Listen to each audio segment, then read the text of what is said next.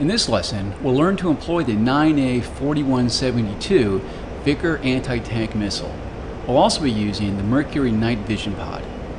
Like the previous missiles we discussed, the Vihcr requires laser guidance during the entire time of missile flight. The Vihcr has a range of up to 8 kilometers and can be used against both ground and slow-moving air targets with low crossing speeds.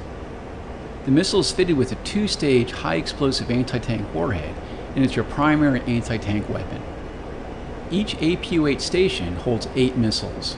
With Vihcrs loaded on both wings, you have a total of 16 anti-tank missiles at your disposal. You can turn on cockpit lighting by pressing L. Press the spacebar to continue. Let's get started by first entering air-to-ground mode by pressing 7. Now, let's turn on the Schwall sensor by pressing O. Good. As you probably noticed, it's a bit dark outside, and the Schwall sensor is not much use at night.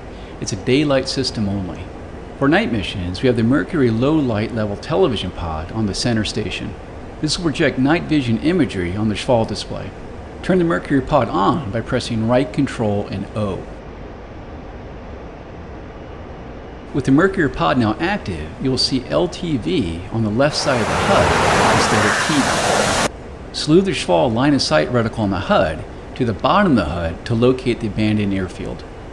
At the south end of the 2 runways nearest you, you will see a couple of target tanks. Targets like tanks will appear as white on the Mercury supplied video. Locate one of the tanks and lock it up by pressing Enter.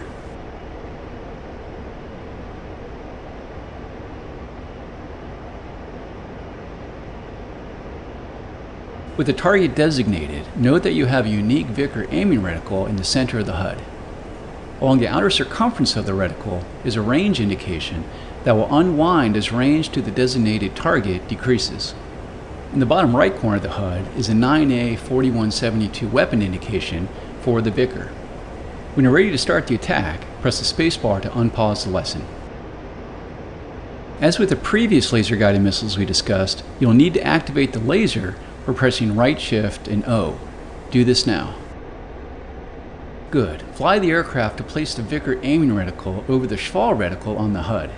This must be done to allow the missile to capture and ride the laser beam to the target. Remember that you will need to keep the target locked on the Schwall and the laser on during the entire time of missile flight. Press and hold the spacebar to launch the missile when you see the launch authorization cue.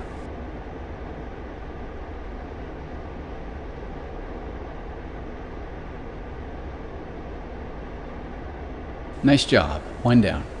With overuse, the laser can burn out, so press right Shift and O to turn it off when the missile is not in flight. If you see the LR symbol flashing, it indicates that the laser is shut off and is now cooling. You should not use the laser for more than a total of 20 minutes during the course of a mission. Press the spacebar to continue. We're going to set up for a second attack on the remaining target, so best to fly away from the abandoned airfield to get some separation for the next attack.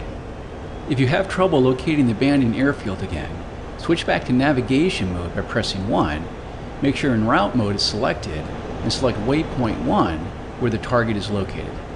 Head back to the target when you're 15 kilometers from it. Once you do, lock up the remaining target tank and press the spacebar.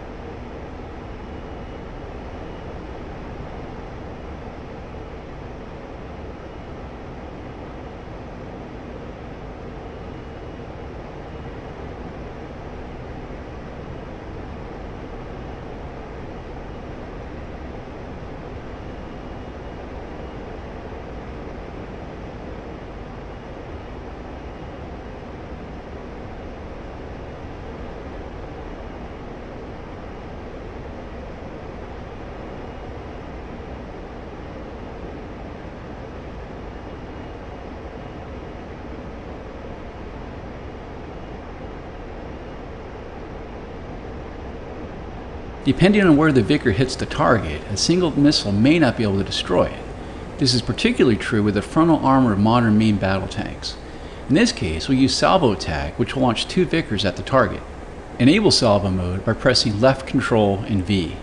When you receive the launch authorization, turn on the laser by pressing left Shift and O, and press and hold the spacebar until both missiles have launched.